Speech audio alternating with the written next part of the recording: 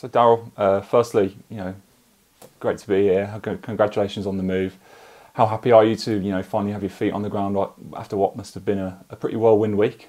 Yeah, thank you so much. And yeah, I mean, after a pretty whirlwind week in terms of visiting my family and then making the move over here, it's good to finally be settled in terms of getting it back into training, getting apartments, getting everything sorted out. So it's after a week, it's great to finally be here and be grounded.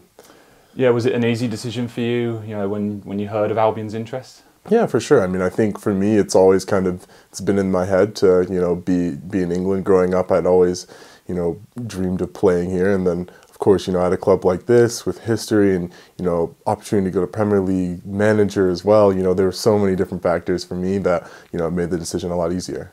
Yeah, and you touched on it there. I mean, your first taste of English football was under Valérien Ismaël, of course, at Barnsley. Was he a big draw for you? Seeing that he was in charge of this club. Yeah, for sure. I mean, when we were at Barnsley, I mean, the club, not just him, everybody there, we did a good job to, push up the table and do very well. Unfortunately, we lost in playoffs, but still a very good run. And I think, he was a big piece of that. He kind of brings the best out of players. He, his tactics, while different, I mean, they get the results you need. And I think for me as a player to go into a place where, a coach is, it's a coach you've already been with, a system you've already been with, and he seems to like me. I enjoy him as well, of course. So having that on your back, when you're going into a new place that you're going to be a little bit unfamiliar with, it's something great to have.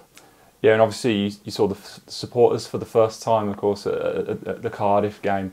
I mean, how nice was it to be introduced to them and see where you'll be playing? Yeah, for sure. I mean, I think, already on social media, I had already gotten, tons of support, tons of welcome, and it's been something that's incredible. So to be on the stadium and be able to actually, see the fans, for the first hand is, incredible. Everybody, clapping, cheering and stuff like that. It was, it made me feel very welcome, and, I was super happy to be out there, of course.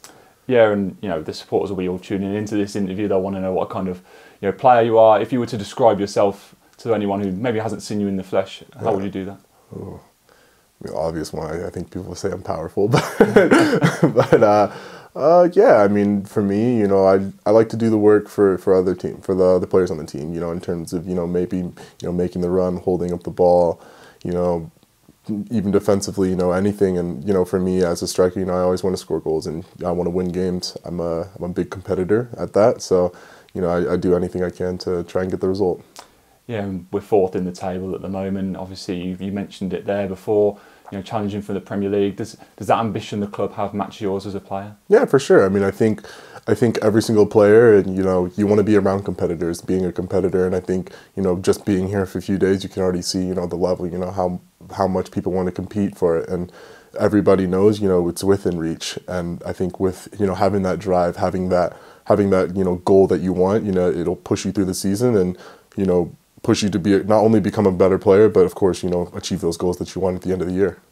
And obviously, your goal record for Orlando was fantastic. Similarly, fantastic for Barnsley as well. How confident are you that you can, score the goals for Albion and fire us up into the Premier League? Fingers crossed. Yeah, I mean, for me, for sure, I've told myself ever since I started playing that I was going to continue to improve. And I think, from day one, luckily with the teammates and coaches staff I've always had, and myself, I've always been kind of, pushing myself and getting better and feeling myself getting better. So for me, it's just another step. And, after looking at the squad, of course, seeing them, firsthand in the game and everything, I think the squad, I'll do whatever I can to push them, but I know that they have the players, that we have the players to, push me and, to help the squad, get the goals that we want.